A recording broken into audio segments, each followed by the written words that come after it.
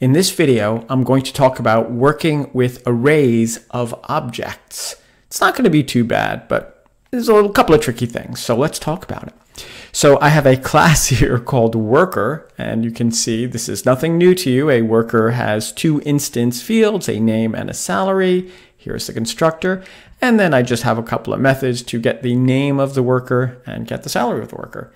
No big deal.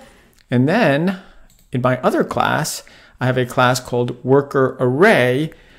Now, worker array is a class. It's not quite an array, but it contains an instance field called employees. Employees is an array of worker objects. Now, I drew myself a picture of this because it can be a little bit confusing. So let me bring that on the screen here if I can. So this is my picture. Yeah, nice drawing job, huh? So this is what a worker looks like. A worker is an object, of course, so it points to this box here. It points to the object, and I just made up Sam is making 54 grand, I suppose.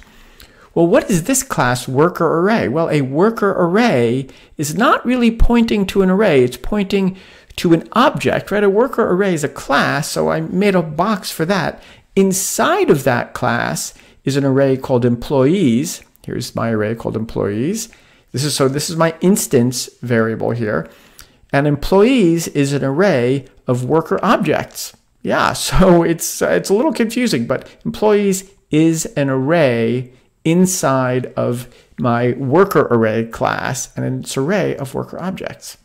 So keep that in mind. All right, let's move on. I really just want to talk about one method in this class, and the method is getHighSalary, which gets the highest salary of an employee. Who would have thought?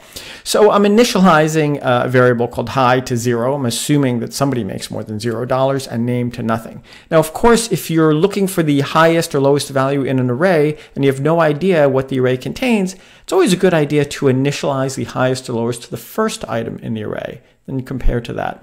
Anyway, so here's my for loop, and I'm going from 0 to the length of the array. Remember, my array is called employees. It's an array of worker objects. And then just a couple of things that I want to point out. The first thing I'm doing in my if statement is I'm checking to make sure that employees X is not equal to null, right? I want to make sure that the item inside of my array called employees is not equal to null. And if it's not equal to null, then I can run the method getSalary on employees X. Now, this is a little bit weird. I don't know if you've quite seen this notation before, but employees X, of course, is an item in my employees array, which is a worker, right? So employees X is a worker. I'm running the getSalary method on a worker.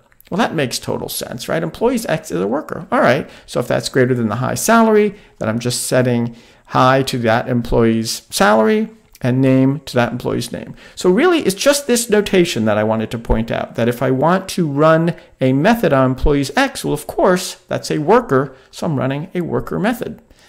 And that's it. Oh, I just wanted to mention one other thing, and that is, of course, I'm checking to make sure that employees X is not null, and that's the first part of my AND statement, right? Because if it is null, I don't want to run a method on a null object. That'll give me an error. I'll get a null pointer exception.